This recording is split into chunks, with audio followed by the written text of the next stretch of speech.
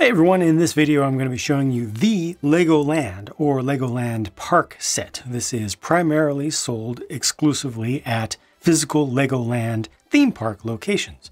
This is being brought to you, this video, on behalf of Patreon supporter Matt M. So if you like the fact that I'm reviewing this set, you can thank Matt. 10 minifigures are included here, 2 of them employees, the rest of them patrons, and then you get this plethora of colorful builds of different sizes. I'm going to start our tour of the park at the entrance. This is the main entrance archway where all the patrons would go in and out. Plus you got a couple little spots where you can sneak around the sides. This looks very childish and old school for a modern 2019 vintage set, but it's supposed to. You know, in real life, a lot of the things in LEGOLAND theme parks are designed to look like giant Lego constructions. So this is supposed to invoke color and creativity and just connecting various things together. So this is actually doing its job pretty well, even though it looks kind of odd, I'd say, to us as modern Lego fans. But it was kind of weird to put it together as well. But I get it. I definitely get it. Now, there is one thing that's missing here, and that is the name of the location. So you get the LEGOLAND, that's just on a sticker there. But the specific location should be on this brick right here. They give you an entire sticker sheet so you can choose which one that you want to put up there. You know, choose your favorite one or your most local one or the last one you went to, whichever you want it to be. You know, just pick a sticker and try to stick it in the middle. This is the ticket booth, and you'll see most of the decorations throughout this set accomplished via stickers, not printed pieces, though that ticket is a printed piece. They give you actually 2 of those in the set. You can get some brochures here. They also have a map that shows the larger attractions in the place there, and then just around the back it has a little checkout register and just enough space for a minifig to stand there. Here's a merchandise stand with 5 different Lego sets that people can purchase, as well as the huge figure sized coffee mugs or just cups there that you can pick up. No additional details around the back of that. And they also have a couple of costume headgear pieces that you can purchase. And this is just a little sign for a spot where you can get your picture taken, and you can associate that with whatever ride or whatever location you want. Here's a signpost and large map combined little build. The signpost itself is kind of crazy with just how many signs it has, but each of those stickers on a 1x3 tile correlates to a build that's actually in this set, so they don't tease you in any way. And then you just have a single sticker for the map there that again shows only the largest attractions. Speaking of largest attractions, here's the biggest one that they include in the set, and it really dominates the landscape. It's the dragon-based coaster, and it just has 3 cars. It goes up a hill just a little bit into a castle or through a castle gate, comes around a corner, and then you can let it go right here, right there, and it'll just roll around a little bit. So there's not a whole lot that you can do with it, but at least you have a full loop, a little bit of elevation change, which I think is good, and this will hold a total of 3 figures on there. The bases on the coaster cars are dark blue, and everything else is built on top with relatively small pieces. That was a cool idea to use the leaf pieces here in the bright green color for the eye, as well as a little bit of extra scales coming off the back of a dragon. Got the little hands here on the front, and this front car actually only holds a figure that is standing because there are only 2 studs down there at the base for them to stand in there, and there's nothing for them to hold on to, unfortunately. The other 2 cars are identical and to each other, and they have enough room. I'll just go ahead and pull these off so you can see down in there. You have enough room for at least 1 figure each. I mean, technically you could put a sitting figure in there and a standing figure as well if you wanted to increase the population of a ride at a given time. But to make it a little bit more safe, just put 1 person on there, and then you can bring the safety bar down. The castle is decorated up with a bunch of stickers to represent the Lion Knights, and they've got a simulated portcullis in the back. You can imagine that it has just opened, or perhaps you're scared as you go around that it might close down on you, but don't worry, it's not going anywhere. It's just right there. This is mostly kind of a facade. You know, there's not a lot of depth to this, but there is just enough for some things in the bases of these turret structures. See, this is how it looks from around the back, and on one side is a restroom, and unfortunately it's completely open. That's awkward. They didn't give any sort of coverage back here. It's also awkward that they have a public toilet that has a plunger in it. That's not usual. This is just a sticker up here. Yeah, kind of weird, right? They also have a changing room over on this side, and this has a sticker for the changing table itself, and they've got a little sink off to the side, and, well, that's just that, you know? Not a lot going on here, but yeah, to me, it's extraordinarily awkward that they don't even have a door for the bathroom stall. I think they could have reinvested some of the parts budget to make that happen. Here's the pirate-themed triple spinner ride. You can put figures in each of the little buckets around the sides, and each one has its own little thing that spins with it. So this one has the parrot. Over here you have a frog, and this one has some gold. It's supposed to be just raw gold coming right out of the ground. And the idea is you spin the center, and then each of these little seat areas spins as well. And yeah, that's just that. You know, this is fully built up here. The skull has a red gem inside of it, and this works well enough. You do want to probably keep your fingers down on one of these, but I mean, just as far as how this works, I think it's plenty good. This little submarine is able to hold at least 2 figures, definitely more if you have some of them standing up in there. You can also open up the front if you want to be a little bit more immersive with it, if that's going to be your entrance, although figures can't really fit through there, but yeah, that's how it's constructed. They've used the medium aqua color to, I'm assuming, represent a little bit of a hybrid between the idea of water, and beautiful water at that, and just the color of light, you know, sunlight filtering through beautiful turquoise water down to a very sandy and very bright colored sea bed, because obviously we're seeing some items down at the base. That's like a stack of some sort of coral, possible seaweed over here. It could be a representation of coral. Speaking of coral, these 3 cheese slopes that represent something to discover down there are in the relatively new coral color. These could represent coral or anemones. You can move these little arms around a little bit if you want. Got the crab over there, and I don't know exactly what this is supposed to be. Could be a stack of hard coral, but you can also detach this part way from the plate, and then you can move this around a bit. See, it's on a turntable, so you can move it slightly, but that feels awkward to me. I don't know if it's supposed to do that, but you can do that. I think, you know, in universe, this is mostly just supposed to be a place where kids get in, and then they use their own imaginations to go on, you know, imaginary adventures, and they just look through the window and stuff and imagine that they're actually doing some ocean exploration and stuff, which totally makes sense. You can also spin up the propeller. Here's the tallest attraction. It's the observation tower. They give you no way to actually get up there, but you use your imagination and the hand of a higher power to open up the top of this and put figures in there standing. So you can fit a maximum of 4 figures, you know, 1 at each corner there. And that's, you know, good enough to have them looking out the windows. And the big deal here, I kind of like the build of this top. That's pretty cool. Just looks good and interesting to me. Sticker up there. But the big deal of this as a Lego build is that it will spin. A big red knob down at the base, which is, in this case, actually appropriate. And I also appreciate the idea of the stairs here. You know, even though they don't have an opening, a door or anything, just I can kind of imagine figures going up these stairs, and I can imagine there being a door here. They could have used just a couple more pieces to make that a bit more immersive, but there's no way they could have actually fit figures in there. So I get it. Yeah, I get it. The main thing is that you can have figures up here, and then you can slowly turn this around, or you can up the speed a bit, turn it into a scary ride for the figures if you want. But this is nicely done. You know, it's geared from the base and just goes together well. It doesn't take up too many pieces for what it does.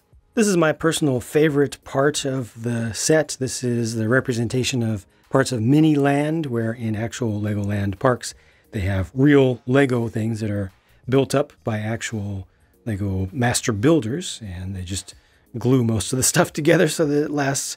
And these things will stay out for years and years and years. And you can just see a lot of the individual things that are represented here. Some of them are a little bit more recognizable than others. I'm rotating the whole thing by Big Ben, obviously. Statue of Liberty over there. Got a boat right here. Excuse me, a boat right here. right? And then an airplane and an airport and stuff. Just recognizable stuff that looks pretty cool to me. Like I really like this type of build, and they put so many different things together here that it makes it especially enjoyable. You know, it's not trying to be too realistic with the placements of everything.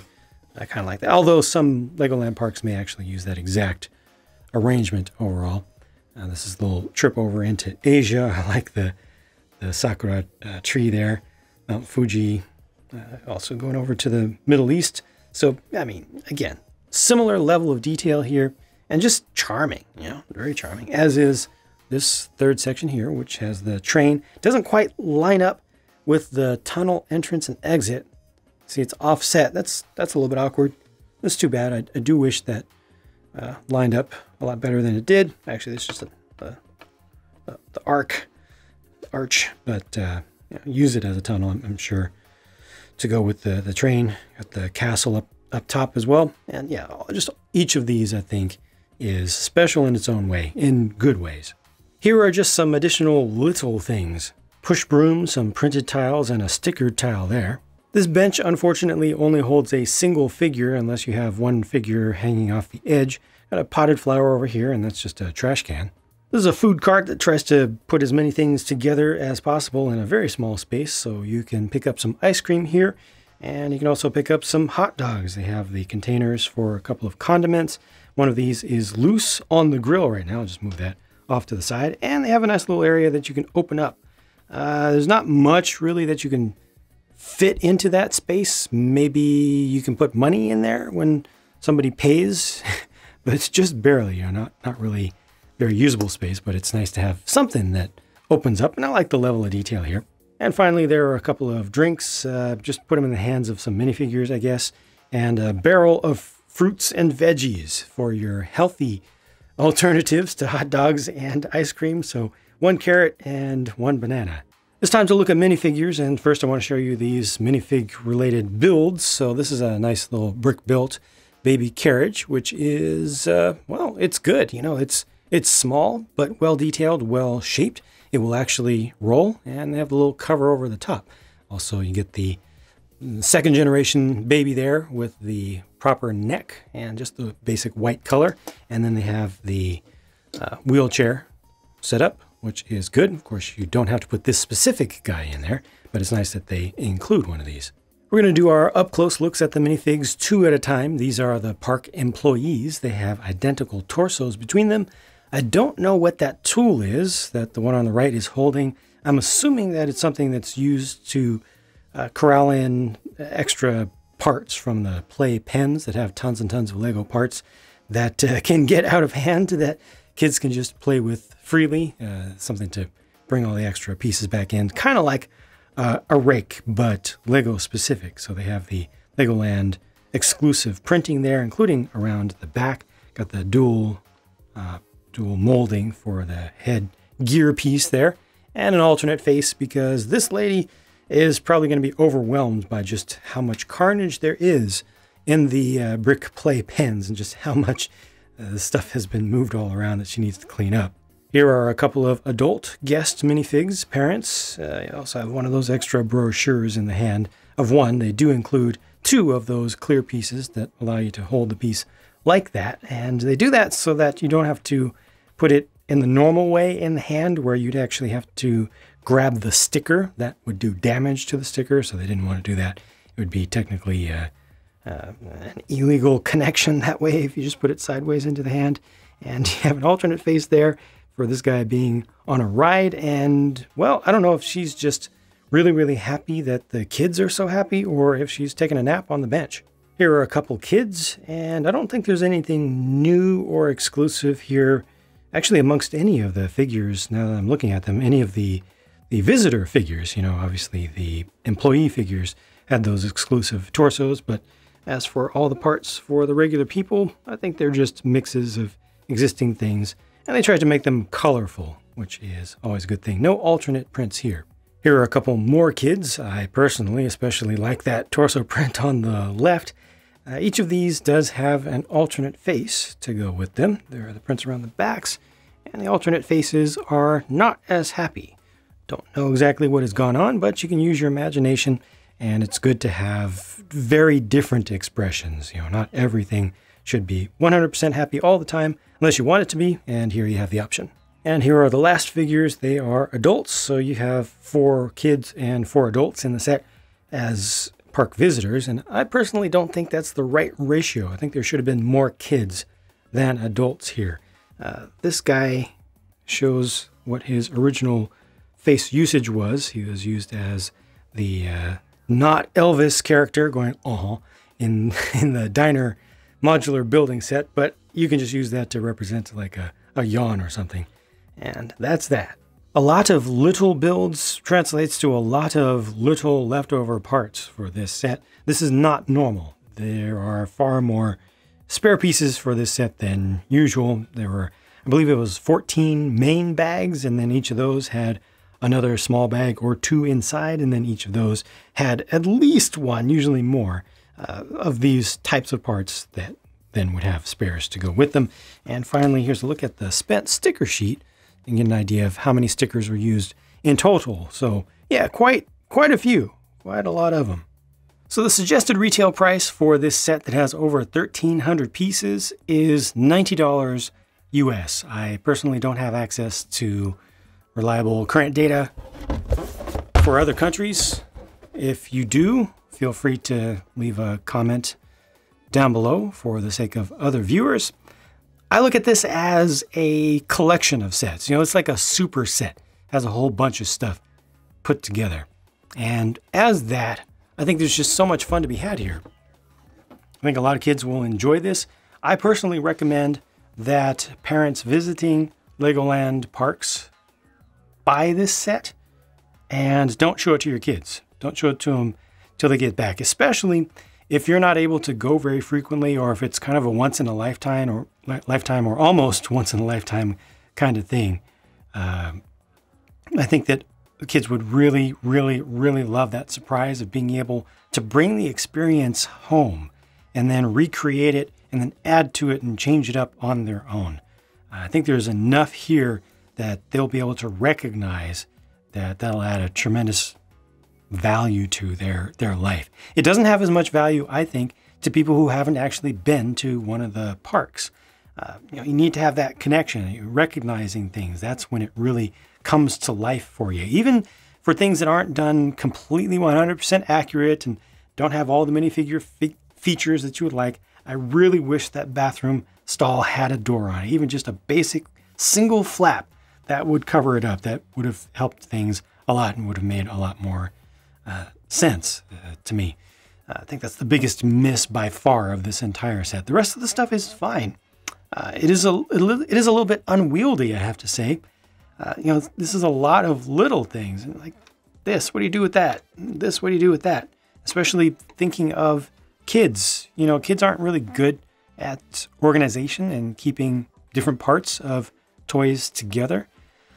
This really, really, really could benefit from a base plate. I strongly recommend that anyone who's going to buy this at a Legoland Park, like I'm saying, also get at least one 48 by 48 base plate for it, or a couple 2 to 4 green base plates. They're just the regular 32 by 32, whatever color you want, but I think green will look good because of some of the green bases to some of these things.